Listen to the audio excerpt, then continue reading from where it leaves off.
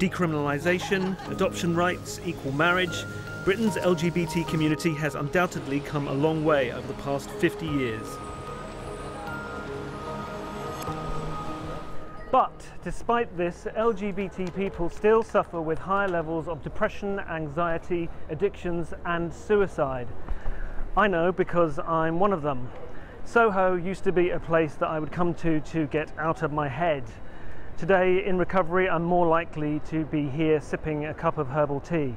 Why is it that so many LGBT people suffer with mental health problems? In my experience, these problems are never far away. Rob Goddard was a man I worked with briefly at Attitude magazine. In 2013, at the age of just 34, he took his own life. Are you recording, man? He was massively gregarious. He was the central part of every social situation. He had thousands of friends. With those real highs came the very big lows as well. You know, he partied quite heavily. He did recreational drugs. He found a certain utopia within that environment, you know, where he could just be himself and nobody would really care. But I remember you saying to me you didn't think he was very happy being gay. He was fiercely proud of being gay. You know, he never hid it at all. Not from anyone, did he? But I think that had a negative effect on him as well. You know, I remember a time where he was sat at the back of a bus. It was quite early hours of the morning with his boyfriend at the time. Just his head on his shoulder. They'd just got back from a club or something like that. They're on the bus on the way home. Just laid his head against his boyfriend's shoulder, and he was beaten up for it. He even asked the driver of the bus to step in. You know, and the driver of the bus was very negative towards him, and kind of essentially said that if you put yourself into this position by being outwardly gay, then you deserve what you get. Just months before he died, Rob had a psychotic episode after ingesting window cleaner and other substances. He ended up breaking his own leg. And Rob was literally smashing his leg against the wall. There was blood absolutely everywhere. He was in hospital for a while, and I did go and see him. And he was so sorry at what had happened. And he said it was the drugs. He said he thought he was like fighting an army in the bedroom. Powerful drugs like crystal meth and GBL are increasingly popular in the gay male community. Antidote, the UK's only LGBT-specific drugs and alcohol service, has seen a dramatic rise in the number of people seeking help. Some people would say, you know, they're using drugs, you know, it's not the end of the world, but for some people it really, really destroys their lives, doesn't it? Well, we see people that have lost their jobs, lost relationships, lost their homes.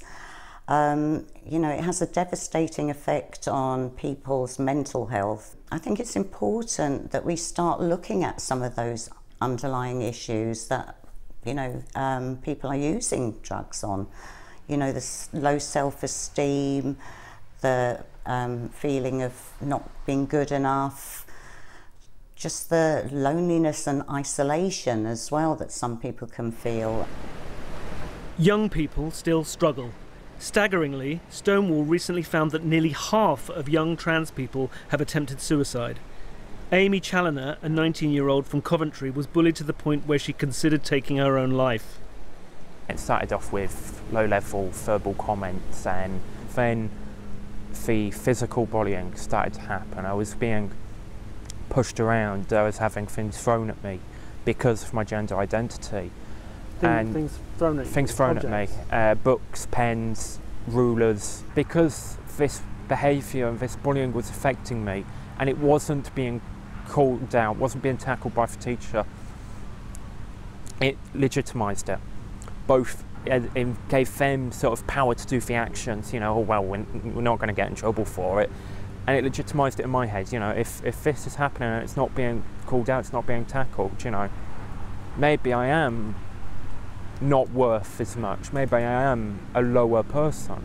There was that thought that if I could just end it, that I wouldn't have to put up with the abuse anymore, I wouldn't have to put up with the bullying anymore, and it would just stop. And if that was the only thing that I could do to get it to stop. It was the only thing left that I felt like I could control. Good evening, everybody, and welcome to A Change of Scene.